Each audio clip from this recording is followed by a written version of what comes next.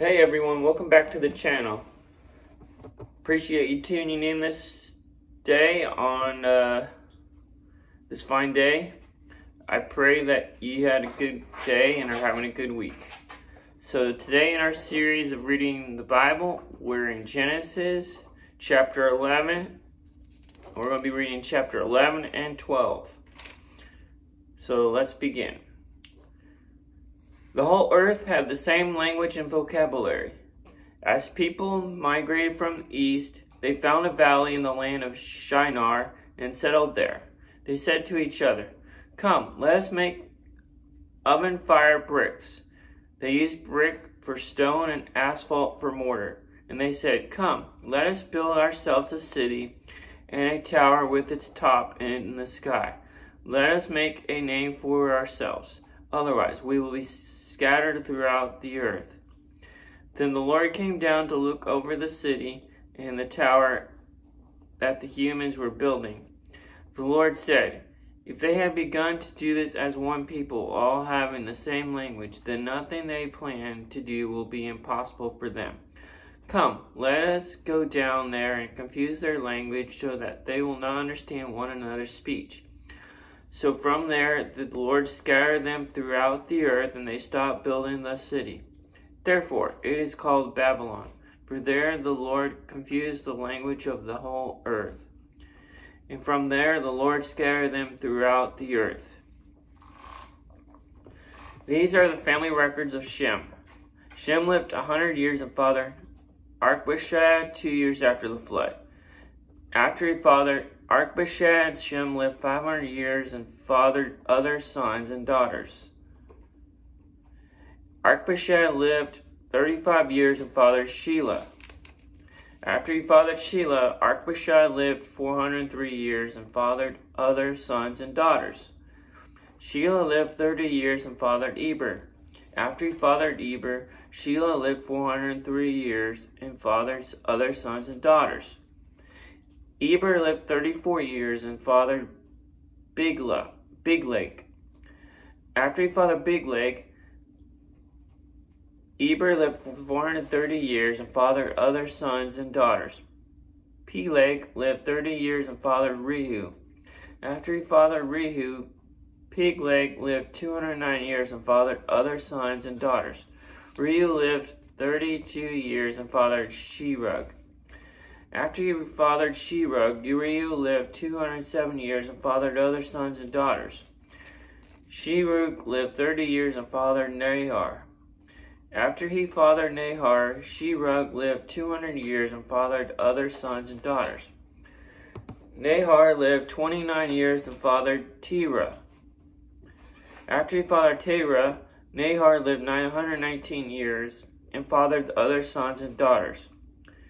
Terah lived 70 years and fathered Abraham, Nahor, and Haran. These are the family records of Terah. Terah fathered Abram, Nahor, and Haran. Excuse me. Haran died in his land, and Haran fathered Lot. Haran died in his native land in Ur of the Chaldeans. During his father Terah's lifetime, Abram and Nahor took wives. Abram's wife was named Sarai, and Nahor's wife was named Milcah. She was the daughter of Haran, the father of both Milcah and Ascah. Sarai was unable to conceive. She did not have a child. Terah took his son Abram, his grandson Lot, Haran's son, and his daughter-in-law Sarai, his son's Abram's wife. They sailed together from Ur of the Chaldeans to the land of Canaan.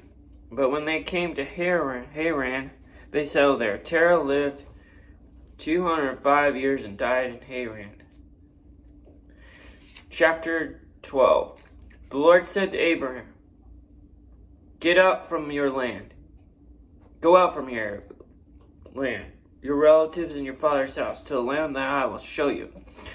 I will make you into a great nation. I will bless you. I will make your name great, and you will be a blessing. I will bless those who bless you. I will curse anyone who treats you with contempt. And all the blessings on earth will be blessed through you. So Abram went as the Lord had told him, and Lot with him. Abram was 75 years old when he left Haran. He took his wife Sarah, his nephew Lot, all the possessions they had accumulated, and the people they had acquired in Haran. And they set out for the land of Canaan. When they came to the land of Canaan, Abram passed through the land of the site of the Shechem at the oak of Moreh. At that time, the Canaanites were in the land. The Lord appeared to Abram and said, "To your offspring I will give this land." So he built an altar there to the Lord who had appeared to him. From there he moved on to the hill country east of Bethel and pitched his tent, with Bethel on the west and Ai on the east. He built an altar to the Lord there, and he called on the name of the Lord. And Abram journeyed by stages to Negev.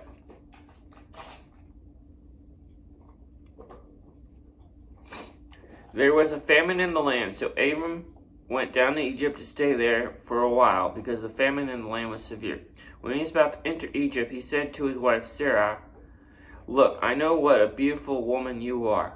When the Egyptians see you, they will say, 'This is his wife.' They will kill me, but I will let you live. Please say you're my sister, so it will go well for me because of you, and my life will be spared on your account." When Abram entered Egypt, the Egyptians saw that the woman was very beautiful. Pharaoh's officials saw her and praised her to Pharaoh. So the woman was taken to Pharaoh's household. He treated Abram well because of her. Abram acquired flocks and herds, male and female donkeys, male and female slaves, and camels. But the Lord struck Pharaoh and his household with severe plague because of Abram's wife, Sarah. So Abram sent for Abram and said, "What have you done to me? Why didn't you tell me she was your wife? Why did you say she's my sister, so that I took her as my wife? Now here is your wife, take her and go." Then Abram gave his men orders about him. Then Pharaoh gave his men orders about him, and they sent him away with his wife and all he had. Alright, so now I'm not a Bible scholar, but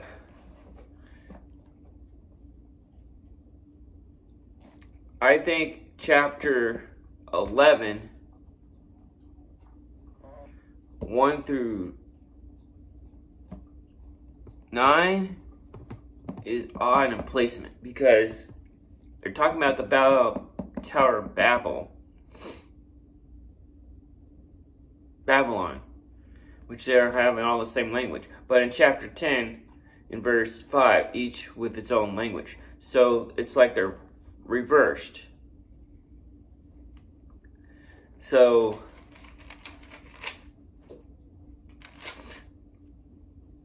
God's word's perfect, so it's there for a reason. But that's just, I think 10 is going in depth about chapter 9 and chapter 11, verse 10 through 31. So, out of chapter 11, what did I see?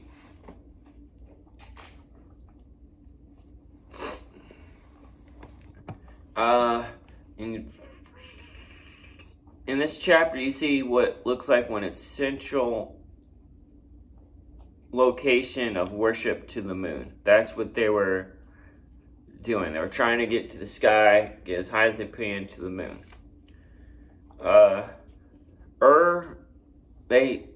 God caused the family of Abram and his family to move to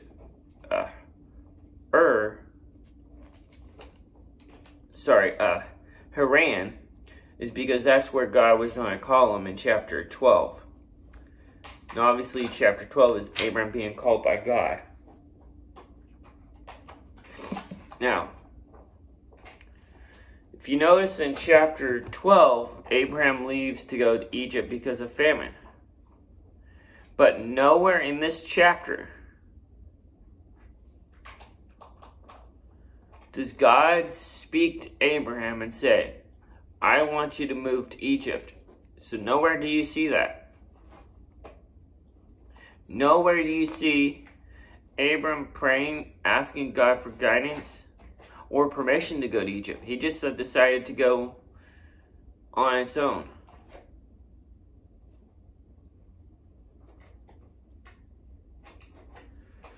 Maybe he was just trying to follow where things were good and have triumph. So that brings up a good point today as believers. When we follow God, is it because we're going somewhere where it's triumph and positive and blessings? Or are we following God because that's where He wants us to go? I mean, because God may call you to a bad situation. God may call you into a desperate situation. A hard and destructive situation. Because maybe He wants you to be that light to the world. Light to that community or place wherever you're calling. God's not always going to call you to a life of luxury.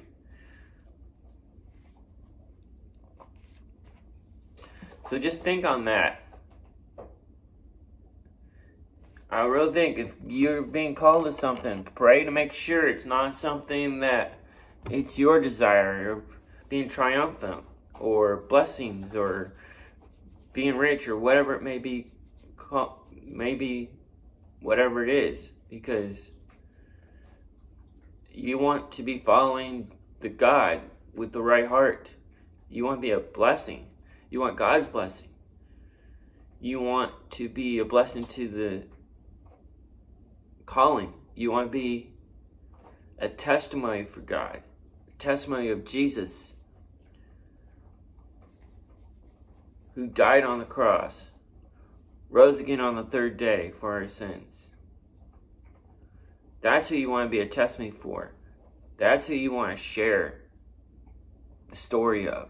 Not your story of, oh, God took me from A, B, C, C, D. Yes, there's a part of that that's true, but you don't want to make the story about you. You want to make the story about Jesus. If you're all wondering what this church says, stand for the flag, and then on the back it says, kneel for the cross. Oh, sorry. Here it is. It says on the bottom right here, kneel for the fallen. Sorry.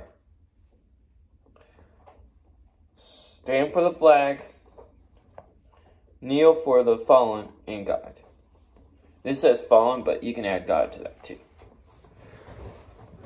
Well, thank you for joining me today and reading Genesis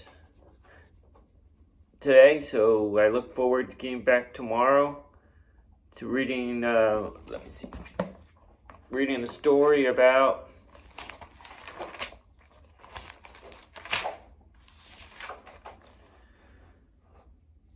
chapter 13 and 14 about Abram and Lot's separation and Lot's rescue. Alright, well, see you tomorrow. And if you like the video, please click the like button. If you have a comment or a question, leave them in the comment section below, and I'll read them and answer them. And if you want to, please subscribe. Thank you. Bye.